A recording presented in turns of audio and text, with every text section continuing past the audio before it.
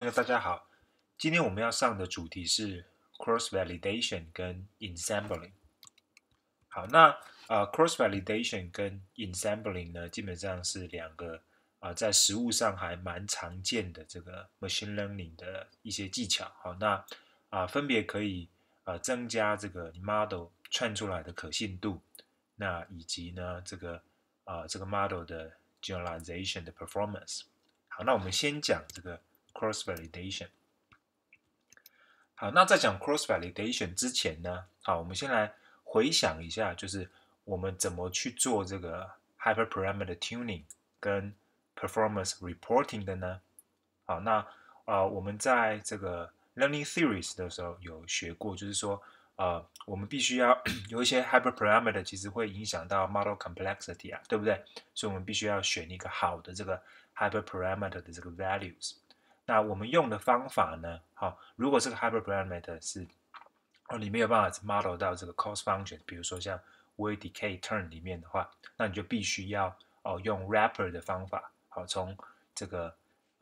外面，好，就是不是在 train 这个 model 的时候，好，从外部去optimize 它，对不对？好，那我们之前有讲过，就是有一个叫做这个我们预留一个去 hold out 一个 validation set， 对不对？好，然后借由呢这个我们去看看这个 validation set 上面的 performance， 可以帮助我们去选一个比较好的 hyperparameter， 对不对？好，那一样我们要去做这个 performance reporting 的时候，比如说我们要 report 某一个我们 train 出来的 model， 那它到底比如说像 accuracy 啊，或者是 AUC 到底是多少的话呢？好，那我们之前的做法也是，就比如说我们就是 hold out 一个所谓的 testing set， 对不对？好，那等到我们 train 好了一个 model 之后，可能用一个比较好的 hyperparameter， 就是这个 hyperparameter tune 完了之后呢，那我们在这个 hold out 的这个 testing set 上面去看看这个我们要的这个 performance， 对不对？然后我们就做这个 performance 的 reporting。好，那基本上如果我们是用 hold out 的方法去 hold out 一个 validation set 或是 testing 的话呢，那这个方法呢，就叫做所谓的 hold out method。OK， 那 hold out method 其实很直觉就会很容易看到就会有一个缺点啦，对不对？就是因为我们是只切一块 validation 或者是 testing set， 那这个切的方法基本上我们在 lab 里面有看过，基本上就是 random split， 对不对？好，那如果是 random split， 那如果我们今天就是这么不巧，那我们得到了一个不好的 split 的话，那怎么办呢？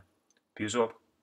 我们在做过 hyperparameter tuning 的时候，我们如果不巧的我们给了一个 validation set， 那这个 validation set 没有办法代表这个最后未来的这个 testing 或者是 generalization performance 的话，那其实我们 tune 的 parameter 那个值就会不好了，对不对？同样的道理呢，如果我们今天 hold 到这个 testing set， 那因为只是巧合的关系，那这个 testing set 呢可能 performance 特别不好，或是特别好。OK， 那这个时候我们给这 report 的这个 performance 呢，可能就会特别的 optimistic 或者是 pessimistic。OK， 好，所以这个是 hold out 的 method 这个一个问题。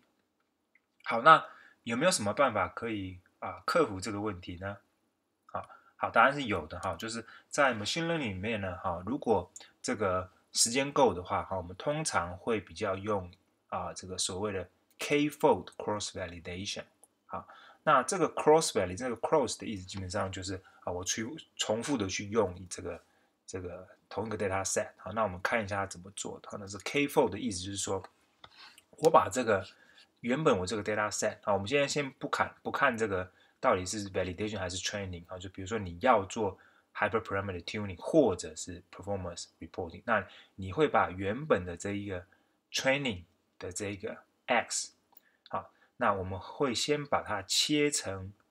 k 个 subset。OK， 那我们这边用 x 上标 i 来表示。好，那我们对每一个 subset 呢，我们就把它 hold out 起来，然后我们用除了那个 xi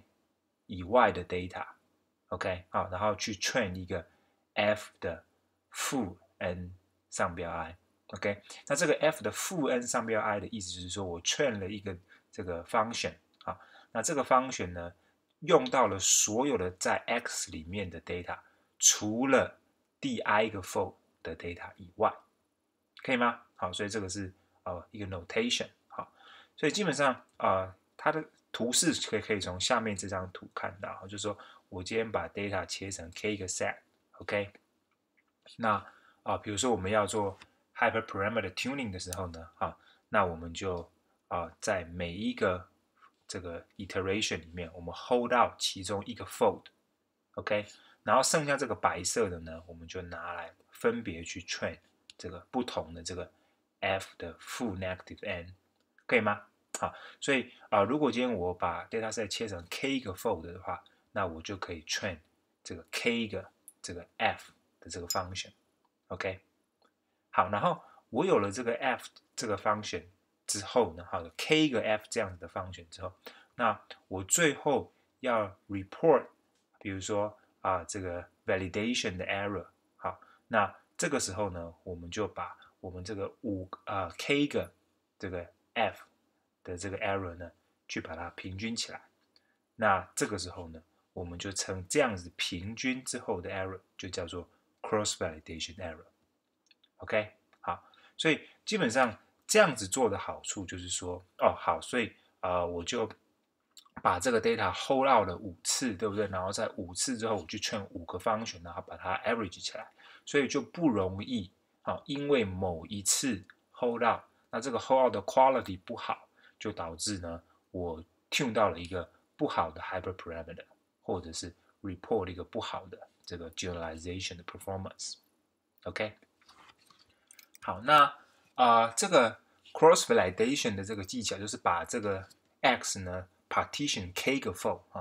这个技巧其实可以 either 是用在 hyperparameter tuning 或者是 performance reporting 上面，那也可以同时用在这2个上面。如果我们今天要用 CV 同时去做 hyperparameter tuning 跟 performance reporting 的话呢，那我们可以怎么做呢？我们可以比如说这边我们举个例子我们可以用一个所谓的5乘以2的这个 nested CV 那听这个顾名思义就知道这个 CV 要是做2次的，对不对？好，我们看一下怎么做。比如说5乘2的话，意思就是说我先把我原本拿到的 data set， 我先做5个 fold，OK，hold out 5个 fold， 然后每一个 fold 呢，我都 hold out 这个一个 test fold，OK， 好，把这个 test fold 留起来，好，然后做 testing 用。然后呢，在每个 fold 里面呢，剩下这个白色的部分比如说看这边这个白色的部分，我再把它切成里面这个这个2个 fold，OK， 好，那这不见得是要是5乘2，你可以是10乘10啊，10乘5都没有问题，这只是一个概念。那如果是里面是2的话，那我就再把这一个training fold 里面的这个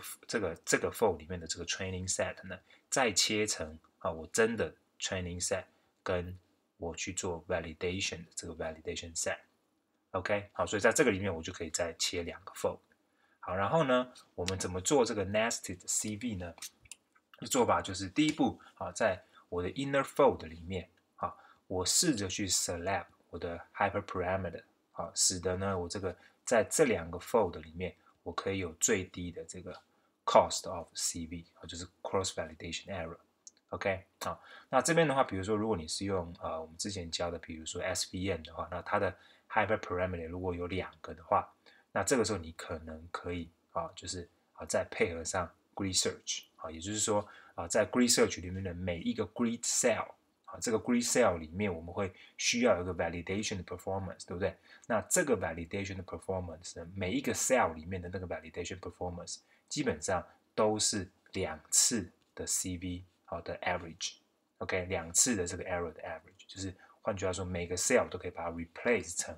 一个这个 CV 的 error。OK， 好，那做完了这件事之后呢，我们就可以，比如说就可以从这个 grid 里面挑一个最好的 hyperparameter， 对不对？那挑完了之后呢，好，那接下来我们就把这个 training fold 这个 fold 里面每一个 fold 里面的这个 training set 跟 validation set 把它合并起来，好，到了外面了，好，合并起来变成这个白色的，而不区分这个 training 跟 validation， 然后用我刚刚选完的这个 hyperparameter， 好，去 train 这整个 training 的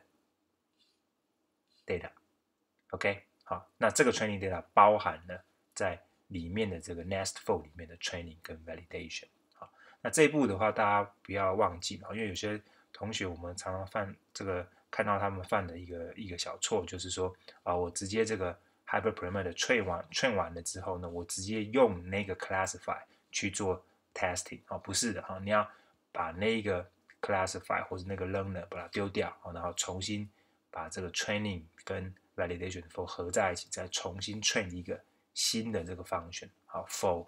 外部的这个 for，OK， 好，那有了这样子的 function 之后，我们才拿这个 function 去report test error，OK， 好，那这边注意一下，就是说，在不同的 fold， 你可能选到在不同的 outer fold 里面呢，你的 inner fold 可能会给你不同的 hyperparameter， 对不对？好，所以换句话说，你外面的这些 outer fold 所 report 的这些 generalization error 呢，可能是 based on 那个 function 是不同的hyperparameter value，OK， 好，那不管怎么样，我们就把这几个 outer fold 的这个 generalization 的 performance 把它 average 起来，那这个就可以增高我们在外部去 report 我们这个 generalization error 的时候呢的这个可靠性不会说我们今天因为 testing for 我们运气特别好，或是特别不好，所以我们report 的这个 performance 就特别的差或是特别的好这样子好，所以这个基本上就是 cross validation 跟 nested cross validation。